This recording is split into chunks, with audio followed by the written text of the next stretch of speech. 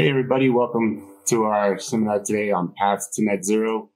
We're going to look at some insights, technology, and solutions. It's a part one of a 4-part webinar series.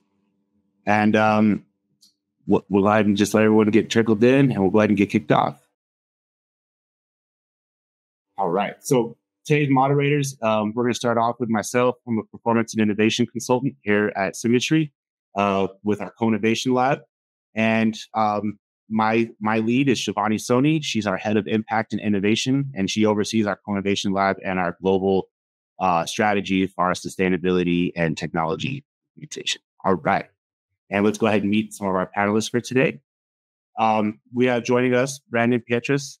He is a sustainability lead here in the U.S. for Bernheimer Architecture, and we'll learn more about him as well today. We also have Mark Whitehead, who is the construction director and the LCA lead for CPAC Modular over in Ireland. And we also have Liam Bright, who is an architect and a sustainability coordinator in the UK at TP Bennett. So we'll get to know these gentlemen very well throughout the day as Shivani and I kind of ask questions and get to know them a little better. All right. Thank you for that, Luke. Okay, so before we dive into today's discussion, we'd like to give a brief overview of Symetri and our mission towards sustainability. So we can quickly get to the real stars of today, our panel, and the audience as well.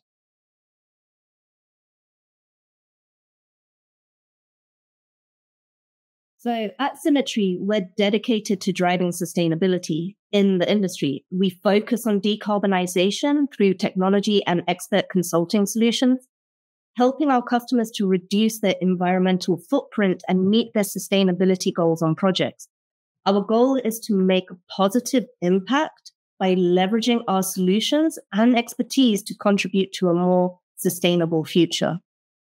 And the reasons to find out why, it's not too hard to kind of see it.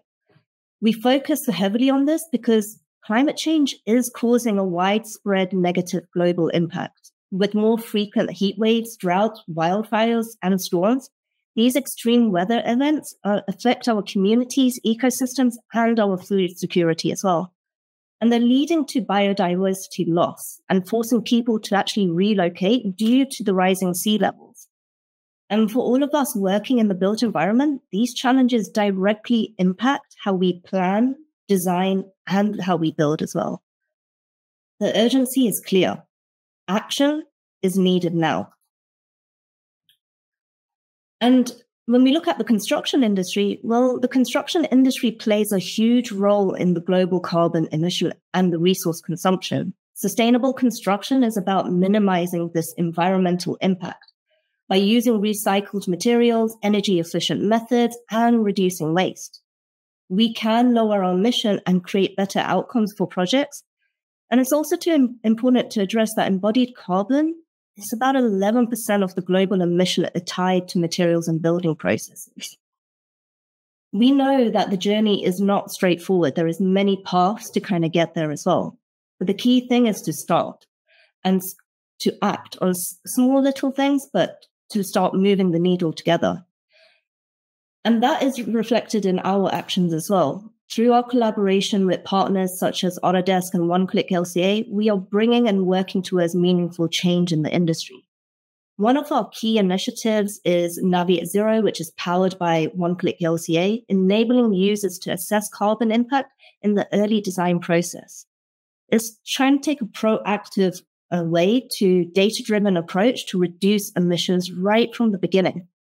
And then we also have our co-innovation lab, which is the driving force behind today's presentation and the series upcoming as well. But it's focused on transparency and collaboration and innovation, all of the values that are essential for effective decarbonization. Our goal is to provide a sustainable solution that truly makes a difference within the built environment. But I'll hand it back to Luke now if he just gives us a little overview first. Absolutely. So let's go ahead and define and understand kind of the overarching topics for today. First off, we're going to talk about how sustainability becomes business imperative. So over the last few years, I think we kind of all have seen the investor demands, the risk, the reputation, all the government regulations that are coming out, and all the reporting frameworks that we kind of have to adhere to. These are all being kind of created to really create opportunities for us as organizations to prioritize these sustainability initiatives. So to establish these goals for really driving decarbonization, investors are really looking at ESG credentials, right? So we all are familiar with ESG, environment, social governance, right? So consumers are favoring sustainable brands and companies that are truly committed and not just greenwashing. So employees and shareholders, we're all pushing for really stronger commitments and more engagement, right? So we all seen how government regulations are also increasing, requiring the transparency in our reporting and how we practice in the environmental and the social practices of our projects. But really, to put this all simply, sustainability is now key to really long-term business success, right? You think of anything being sustainable, it's going over longevity, right? So let's go break that down. What does sustainability really mean to us as an industry? So when we say sustainability, that means making choices that benefit us today without really compromising the well-being of future generations, right? So it has nothing to do even with being green. You can be sustainable in business because you want to be in business in 20 years from now, right? So this includes reducing, pollution as well. On top of that, protecting biodiversity, fighting climate change, ensuring you'll have customers in 20 years, right? And really providing good quality of life for all, your community, your organization, the people within your organization, and the people you deal with on a day-to-day basis. So for businesses, this means making your responsible choices that really support both profit and planet, right? And so sustainability is a global issue, but it's really going to require us to come together and put in local solutions really to tackle these really unique challenges that we're kind of facing today, right? So what does decarbonization mean, right? So if we understand what sustainability means, now we're talking about decarbonization. And well, really decarbonization is just about reducing your carbon emissions, and it's going to help fight the climate change. So this means we're going to be trying to hopefully switch to renewable energy like solar, wind, whatever is more advantageous in your climate zone or where you live. But we're going to use more energy just more efficiently, right? We're not going to have as much energy lost through windows. We're going to have better envelopes. And we want to capture carbon emissions wherever possible.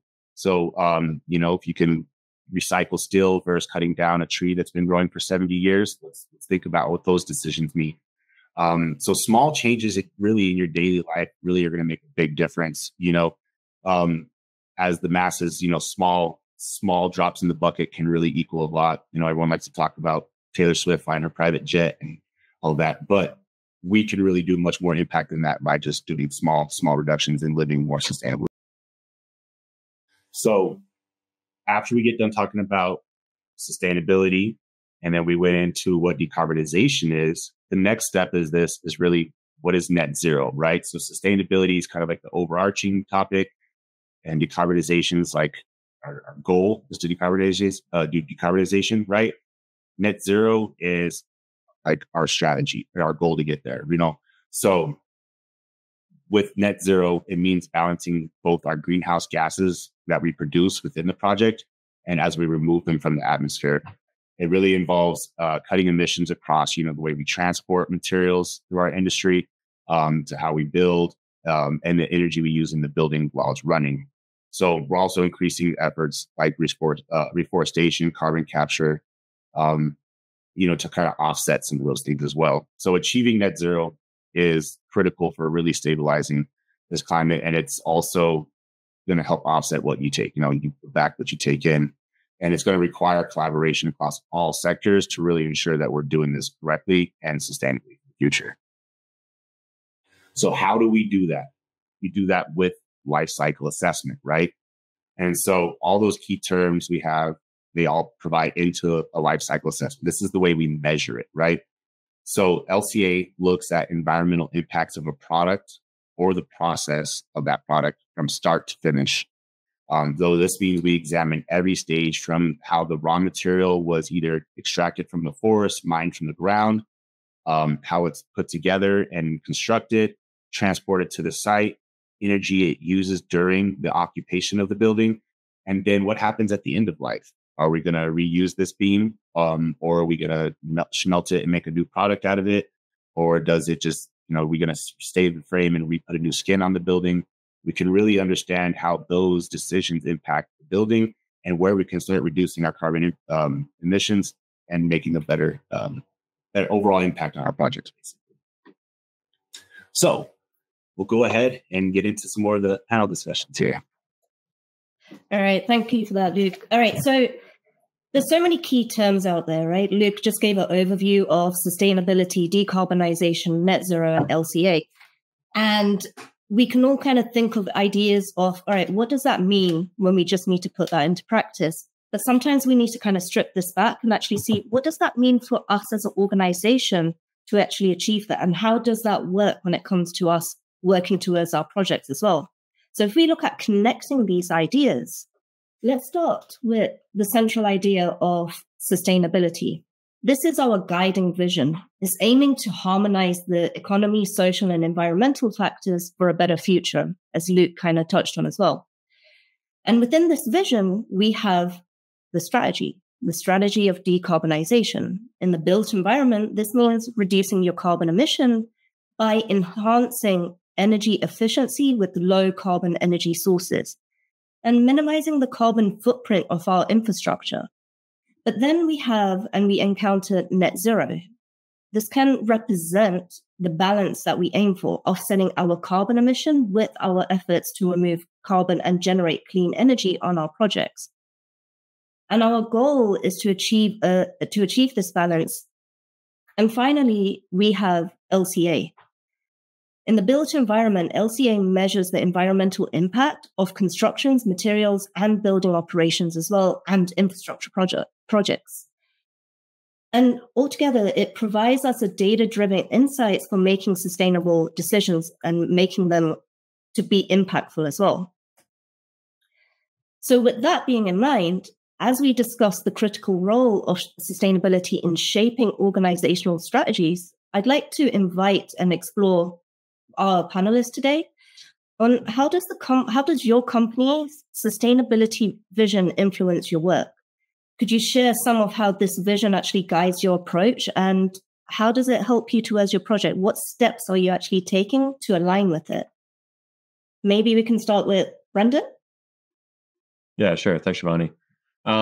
So it's really impacted the way we work in pretty fundamental ways. I think the first is that sustainability, and especially embodied carbon versus operational, is becoming a much more critical part of our conversations with the client and our consultants, and even with the GCs very, very early in the project. So this is in like concept, and even sometimes during like when we're actually bidding for a project, and it'll come up as part of like what our internal objectives are, and something that we're going to be basically placing on the project in some capacity, whether or not it's necessarily what the client was thinking of as one of their primary objectives as well, so that we can ensure that our own kind of internal backstops on quality of materials, the types of assemblies we're working with, and the total embodied carbon for the project are maintained. But what this really comes down to is kind of presenting them with like a framework that we adapt to every project.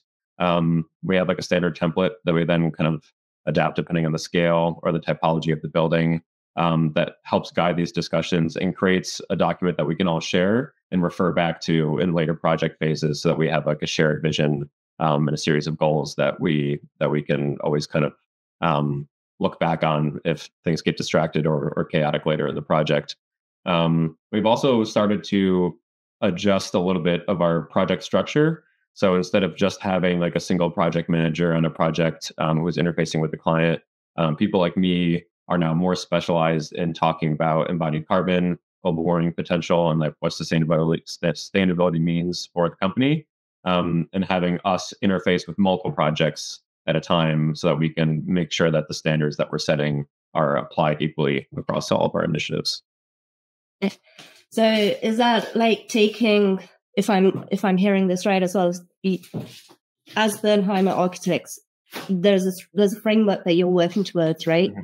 But you're trying to make this as business as usual. So you're taking some of those aspects and you're actually trying to encourage to work with other stakeholders to make it as business as usual as well, and adopt some of those principles.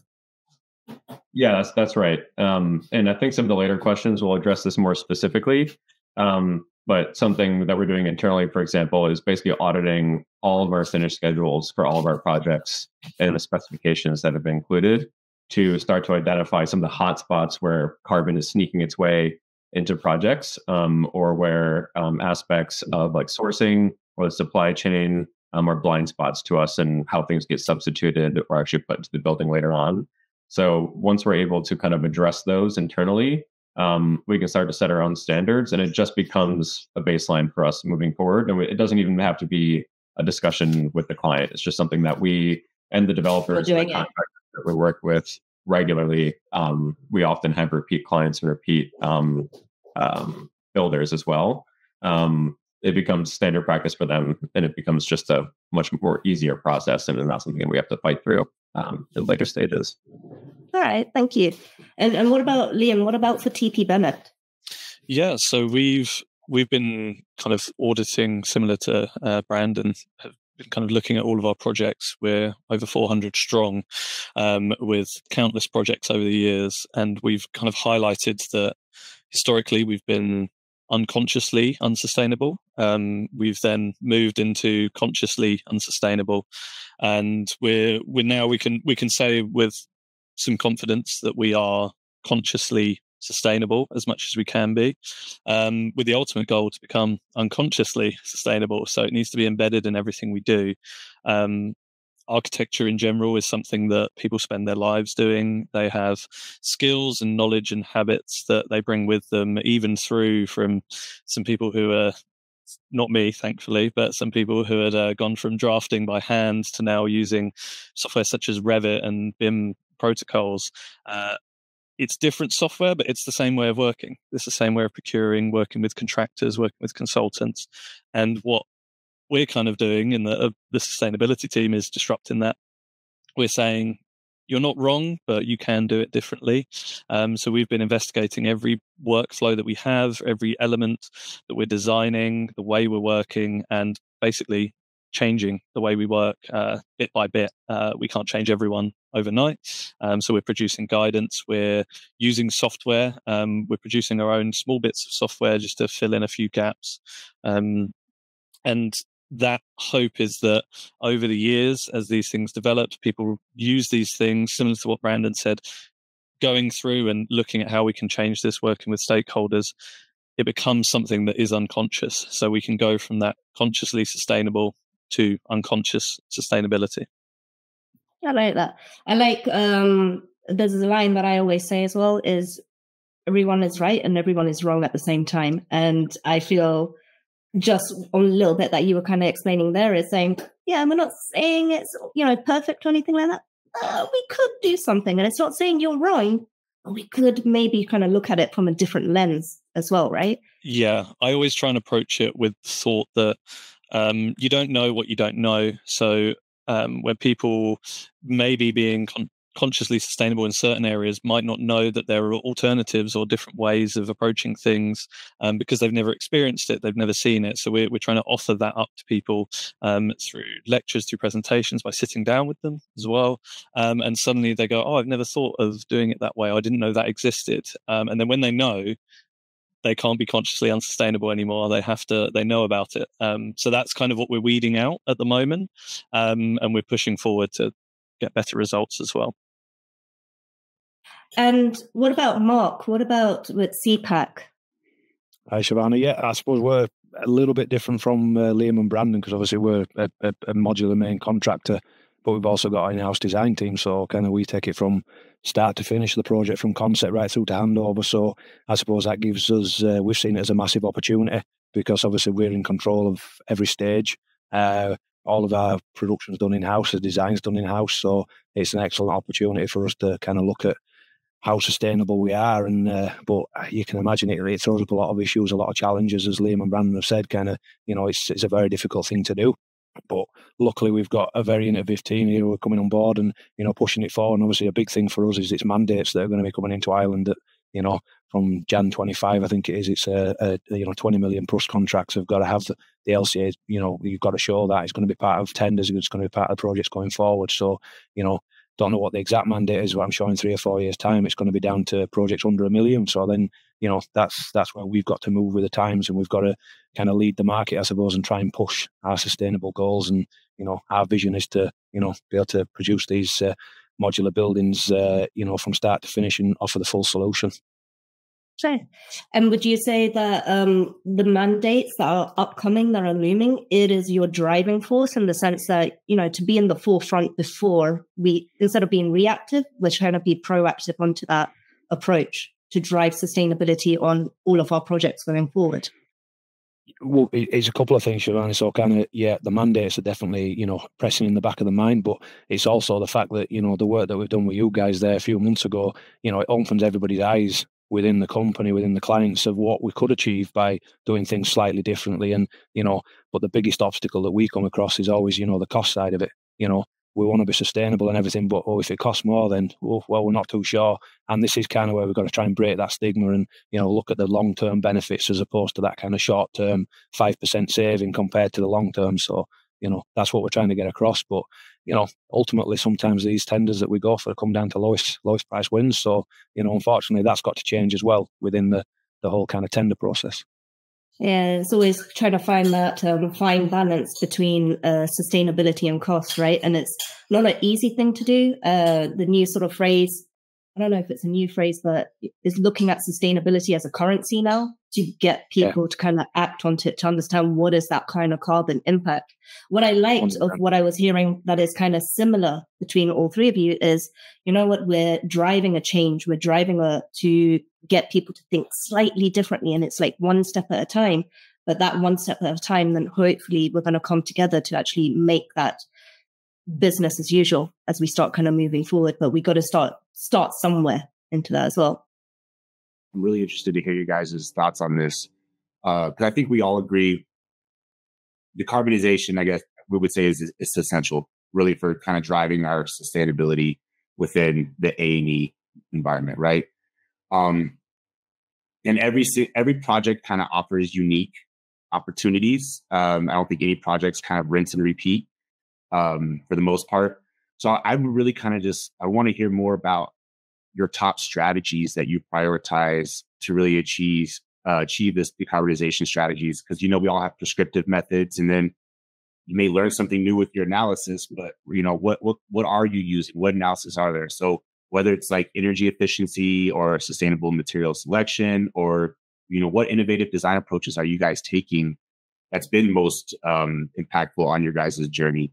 And I guess since we started with Brendan last time, I'm going to go ahead and I'll start with the construction side with Mark, and then we'll work our way backwards just to kind of mix it up a little bit. Cheers, Luke. Thank you. Look, I'm not going to go on about every single thing we do on this, because obviously there's huge amounts. I'm sure Liam and Brendan will agree. Kind of, we could talk about this for hours, kind of thing. So, one thing that we're looking at doing is we're looking at how we kind of, design for disassembly and reuse. Building that into the project, into the life cycle analysis there. So obviously, that's a huge benefit for everybody. But I think the other thing that we do, which is kind of a little bit different, I suppose, because we're an off-site manufacturer as well, is the lean side of stuff. So, everything that we do, we try and do it lean. So one thing we've done is we invested heavily in training for lean. So with 112 white belts in our company, with 20 yellow belts, with 19 green belts, and with 1 black belt. Okay, so but what that does is ultimately lean is all about reducing waste. So whether that's materials, whether it's labour, whatever it is, and I know it's kind of a little bit left field of what we're talking about slightly, but it's still a massive impact, because I know that Liam and Brendan probably will talk about material choice, etc., because that's a significant one. So but one thing that we have noticed that has changed our way of producing and kind of being able to get that kind of waste down, etc., and look at the full thing is the lean manufacturing that we've been kind of bringing into our facility. Excellent. And we've seen the impacts of that, correct, with just how much you've been able to save with just doing some prefab and modular design and having that stuff come to site ready to be assembled. So hopefully we'll show the audience more on that stuff a little bit later and show them how impactful that was. I guess, Liam, you kind of seeing something similar to Mark is, or what are your key drivers here? Yeah, I think in terms of decarbonisation, there's only one thing realistically, without going into too much detail, which is early.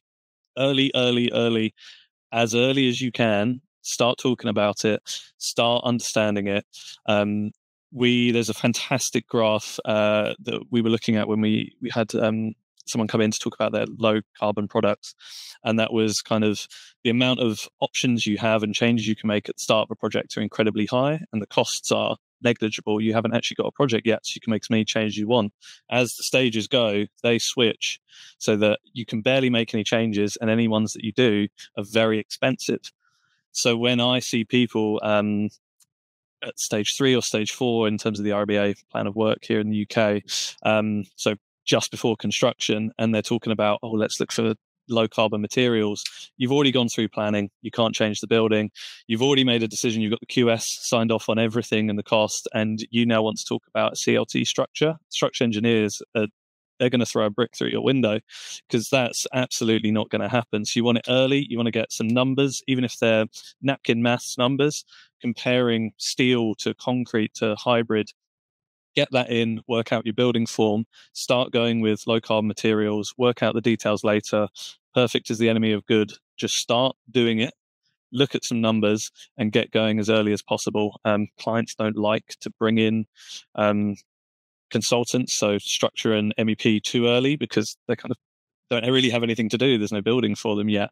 But having someone just to consult and talk through the numbers, verify whether the options that you're going are working, can really, really help in achieving way higher than we already are, potentially towards net zero. No, that's fantastic. And that's been a successful strategy I've seen with other firms as well, is just engaging with your engineers early on so they're planning a more sustainable system rather than starting projects in SD or stage 2, which are, run the mill, right? So they're prepared for that. It's also a conversation with the client. As Brandon mentioned before, it's getting them on board and saying, you need to do this now. I know you're doing the LCA at stage 3. Doesn't mean you start it and think about it then. You have to do everything before that becomes your kind of validation tool. Well, you're right. And as designers and architects, you're kind of the educator, right? You're kind of leading the client, like why it's important. And, we can also save you money too. Thank you. Fantastic points. Brandon, do you have any other points to add on to this, or any other strategies that perhaps we can? Yeah, sure. So, and I know exactly that graph that you're talking about. We've seen that a lot and used it in a lot of our presentations as well. So I don't think I could add much more specifically to like the basic strategies than Liam and Mark have. I think that's exactly the same as we approach things here too. I already mentioned, just our kind of internal auditing of all of the materials that we specify. Specification being one of the greatest powers of the architect and the places where we can run into the most trouble. But Bernheimer is a little bit different than a lot of other practices because most of our business comes from affordable multifamily housing. So the way that we work is often with, as I mentioned earlier, developers, contractors, and owners who are doing, many of these buildings at really large scales, and they've been doing the same type of thing for years, if not decades. And the industry has really kind of codified a way of working and a way of building, and especially material language that's very specific to affordable housing, and can be very difficult to kind of push against. So when Liam says that, having these conversations really early with the client and trying to make the biggest changes early, what that means for us now is kind of trying to really rethink what affordable housing looks like fundamentally. Like, what are the aesthetics of that building typology? Because for the most part right now, it's brick or it's like aluminum metal panel, right? That's pretty much like the two, if you think about affordable housing, that's the two material types people think of. And both of those are really, really high embodied carbon materials. There are some options within clay masonry that you can do to lower that, but largely speaking, you have to think about different material types and ways of constructing the envelope, especially as we're forced towards higher and higher performance envelope and rain screen systems in the first place. So we're really trying to fundamentally rethink the types of cladding, the types of finishes, and even sometimes the form within the kind of limits that we have in New York City zoning code and all those other limitations. How we can kind of change the way people think of what affordable housing looks like and what leeway that gives us.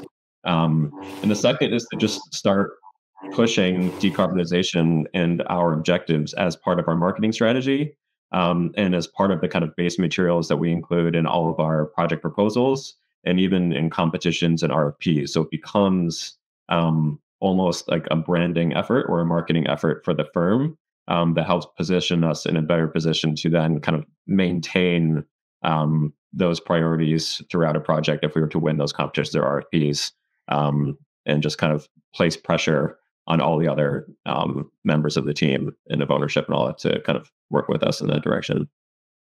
Well, that's excellent. No, and that's the perfect answer. You guys covered it great. So, no, I really appreciate that. And I think it's good to kind of understand how we are going to approach this so everyone can kind of, I always use this term, slow motion is better than no motion. And, maybe if there's any, hip hop fans out there from the early 2000s, they'll get the reference. But, you got to just kind of take that leap of faith off the edge, do something. It's better than nothing. And, instead of waiting around for everything to catch up, you guys are the innovators. And Brandon, I know you especially have a harder pull sometimes with working with the developers where the large scale projects, maybe sustainability is not on their mind. So baking it into the project as business as usual is a very sneaky good way to get your stuff done. All right. Thank you for that. All right. So as we move forward towards a more sustainable future, achieving net zero is a key goal for many organizations, right? And I'd like to hear about your efforts in this area. Like, how are you working towards net zero in your projects? What are some of the challenges that you're facing and addressing along the way as well? And maybe this time, we'll start with Liam. Yes. So net zero is something that we're starting to target more. It's not on every project. We're trying to convince more clients to go towards it. The issue we're having with that and with actually achieving it is there isn't really an answer. Kind of Brandon touched on it briefly in terms of there's a way of working. There's a typical design. And honestly, you mentioning brick is giving me flashbacks to basically every project I've ever worked on here in the UK. We're obsessed with brick here. But the issue is that there's also the kind of wall build-ups that we have. We've recently had the Building Safety Act come through, so fire safety is a massive contentious issue here, and we're struggling to find sustainable materials, especially for facades and kind of structural build-ups that are meeting the new regulations. They're not tested in certain systems. They are more expensive as well, and that balancing of having to meet regulations, but that wants to be more sustainable is something that is a battle that we can't win at the moment. So the hope is that now that all of that's out there, we know what the regulations are, we know what tests need to have. We're speaking to a lot more suppliers and contractors about basically verifying the different build-ups and materials so that we have a bigger pool to choose from. Because that's, for me at the moment, that's the biggest issue is finding ones that are viable and that are relatively cheap and that are tested and will work. So it's a bit difficult, and trying to convince them to say net zero, but then not having a clear strategy of how to get there is one of the biggest hurdles. But we're seeing more pop up every day, which is good.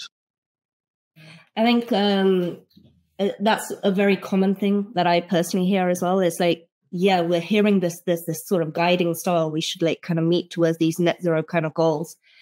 Still, I guess some are still trying to define what that actually means, right? And what it actually means for the organization. But then you have the other side of the flip coin, I guess, right? Is the data out there. There's not enough data out there. So to kind of challenge that is almost like you've got to start talking to that supply chain. You've got to start educating them on that, and to get at least some of the information to become that starting point once again to go, all right, now we can start to see some of those insights. And then maybe as we start to build that data up more and more, those sort of net zero goals that we actually set out will become a little bit more easier to understand, because we can start to see that insight. We can start to see that impact kind of moving forward as well. But it is a very common thing, right? Is trying to build up that database. Yes. Yeah. Brendan, what about yourself? Yeah, data's a big one. So right now, one of our biggest challenges is just disclosure in the first place. We've been specifying materials for a long time and really just don't have the information available as to what their embodied carbon content is, because it wasn't a concern of a lot of manufacturers for a very long time. So we're trying to put a lot of pressure now on our manufacturers and our reps to provide us with that information, if they don't have it, to start thinking about investing into performing EPDs for the products that we specify. In a lot of cases, it hasn't been fully successful yet, but we have had positive feedback from them because they're often specifying really, really high volumes of the projects or of the products that we're specifying, like tile, for example. If it's in like a 300 unit building, that's a lot of tile. It really incentivizes them. We're going to purchase it from them to actually, work to get the information that we need. Another challenge, though, for us, we're a relatively small firm. We only have about 20 employees, give or take, depending on the project cycle. So finding the man hours that we can commit to the research and the kind of LCA building and modeling that it takes to actually find out where we stand and establish baselines for ourselves to measure against is quite difficult. Luckily, we're in New York State, there are some grants and financial incentives that we can apply for now that allow us to get some funding to kind of defray those costs, which we're pursuing all the time. So that's helpful. But always the kind of time and effort relative to the project fee, especially if it's not something that's a prime concern of the clients, can be quite a challenge. And lastly, I would say that we're simply, because of the building typology in the city and fire code here in New York as well, concrete is our biggest challenge. Reducing volume first and foremost, which you often just can't do within certain parameters. Foundations here are concrete. For the most part, our buildings are being built out of cast in place or block and plank. So there's a lot of poured concrete or grout infill and CMU block. And we have worked with a lot of manufacturers and cement mixers here that are starting to integrate things like ground glass pozzolans and carbon cure into both their block and their cast in place mixes, which is helpful. But there are implications for some of those on things like project schedule, where if you don't address it early enough, it can become a stumbling block. It can end up messing up your specifications later, and the carbon comes back into the project. We've had, especially with the cast in place, even the couple of days that a high mixture of ground glass pozzolan might add to the curing time can have a huge implication on cost and time for a cast in place building that's 15 stories. So if you don't anticipate that stuff early on and kind of really get the structural engineer and the client on board at that, you can be kind of SOL, so to speak, on the mixes that you're being supplied during the bidding process and during submittals. Is that same old thing, isn't it, about project lifecycle, time, resources, and now you're kind of adding another layer on top to kind of say, no, we've got to make sustainability a reality, but you actually need to carve that out into the project and go, actually, we've got to have X amount of time, X amount of resources, and we, like how you've all been speaking as well, speak about it as early as possible. And often, unfortunately, I would like to think we're slowly pivoting. Sustainability is still that last thing that people are kind of talking about to bring it as business as usual, put it into that sort of contract. But I think, again, the way that you guys are approaching it to go, actually, we're going to put it in our RFPs, we are going to put it in our contracts and stuff.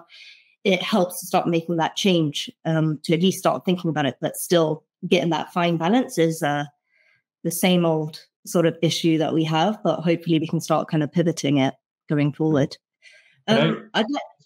Quick, just to clarify one thing as well, is that we have everyone that we work with is kind of really, they talk about sustainability a lot and they're really into it, but for the most part, that means operational for them. So we're really talking about super high performance envelopes, really, really high performance heating and cooling systems, but the knock-on effects of that are often that they're not really thinking about the embodied carbon and what it means to really seal up buildings like that, add all that extra insulation and all that. So it can sometimes be detrimental in some ways that aren't expected as well. Yeah. I'd like to, just with time, I'd like to bring on Mark as well, because from your perspective, it's probably slightly different, right? Yeah, but with same challenges material-wise is the biggest challenge that we have. Kind of, if we change a material in our system, we've got to fire test it, we've got to go acoustic test it. It's a huge amount of money, it's a huge amount of time. So finding the right products is very difficult. And like you say, as there's not much information out there about them to kind of give you that guiding backup, it's very difficult to change our system for a new material to try and make it more, sustainable or get to this net zero, because it's so much input from our side for, financially and time to bring a new product into our system. So, the data side of it is very, very, very much a problem for us as well, as far as there's not enough of it out there. So, we're doing the softer stuff, obviously, the transport, etc. Because we're off site, there's less transport, etc. for materials and things. So that's all the soft stuff we're doing. But obviously, that's the easy stuff we're wanting to try and push. So we are going to push forward and start introducing some more sustainable materials, some more into our systems, in order to try and achieve this. And it's going to be a bit of a risk, but something that we're going to have to do to try and create that data as well as self. I think to one extent as well is that because you're kind of driving it as kind of CPAC, it allows you to I'd like to say get the polite whip out as well, right? To try to get some of that information, still trying to define that information, trying to understand what sort of information, and having that sort of knock-on effect, I'm sure is a challenge, right? But just got to be careful, because we can't change the material every 6 months either, because then clients lose confidence in you. Then it's kind of we can't, so it's really difficult to do, and it's a real risky move. It's actually a fantastic segue, because I think Mark kind of was touching on this as well. We're talking about how we use LCA tools to really measure our impacts. And I think, Mark, you touched on it. There's a gap in data out there, right? Like, you can be required to do an LCA in your building, and you may have a handful of materials that have an actual EPD on it, right? So I'm just really, this question, it kind of mentions more about how important are these databases like Tracy and CML. For the people who maybe aren't aware, Tracy is a US approved database of how we measure EPDs, and CML is the European version, but they're most of the time exactly the same calculation, the way they're for A1 through A3 for GWP. But do these databases, do you think, I know a lot of people when they're starting to do LCAs, these databases really confuse them, and it maybe hinders their growth or a progression to do an LCA, because they're worried about having the accurate EPD for every single material. So just wondering, how does that work? How do you guys use that in your decision making? Do you use the exact material you're speccing on everything, or do you guys feel comfortable using the generics or the regional averages? How do you guys address that? And we'll start maybe on the design side, and then, because I know, Mark, you have a slightly different approach on it, but let's start with maybe Liam on this one. Just how do you navigate the database and all the EPD information out there?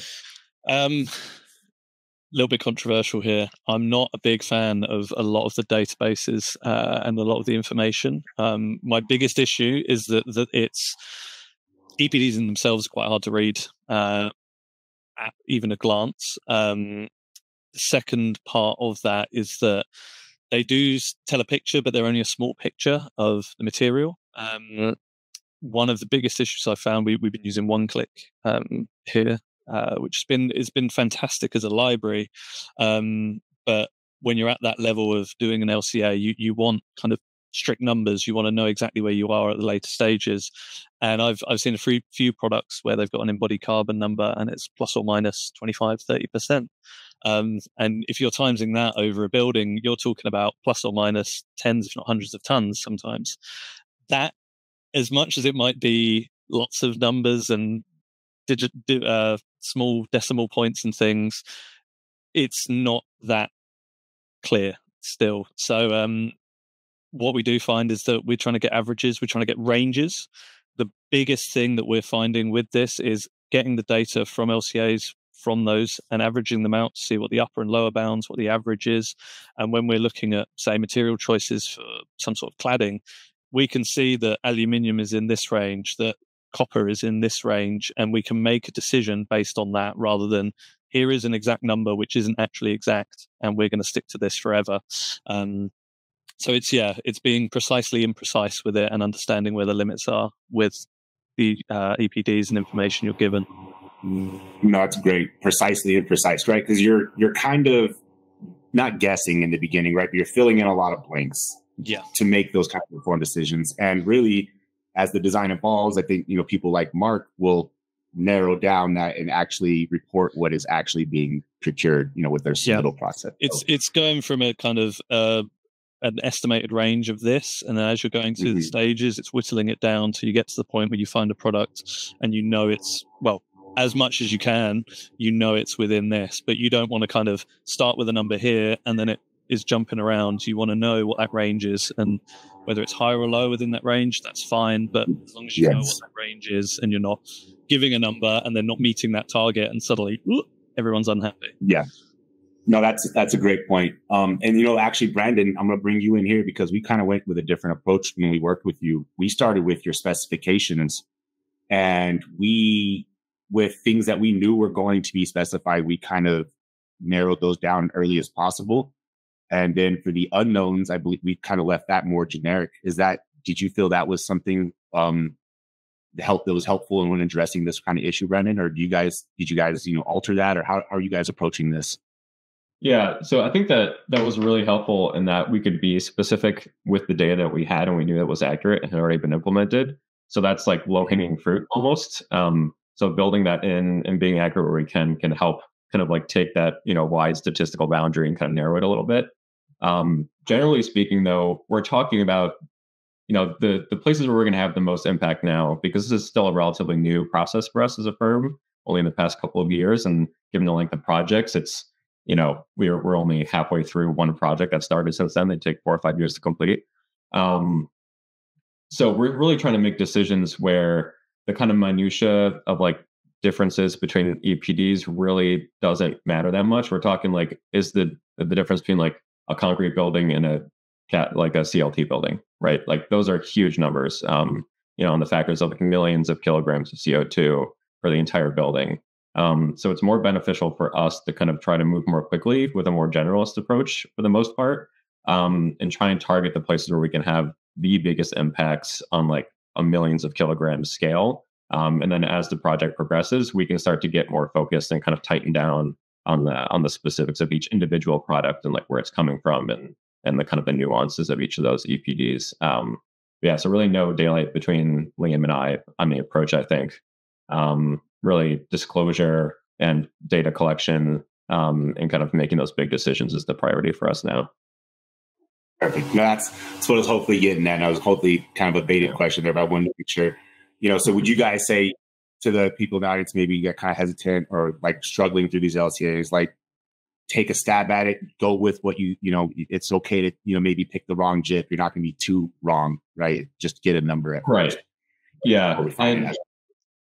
And the PACI process that we worked with has been really helpful in that way, just to pitch that, because we have something that's just built right into our models. We talk about this a lot, making sure that the designers, the ones who aren't like deep in the technical knowledge and know-how of reading EPDs and doing LCA, they're just working with the material and they have the data just in the model already. So it's very easy for us to evaluate big picture decisions like that without much barrier to entry there.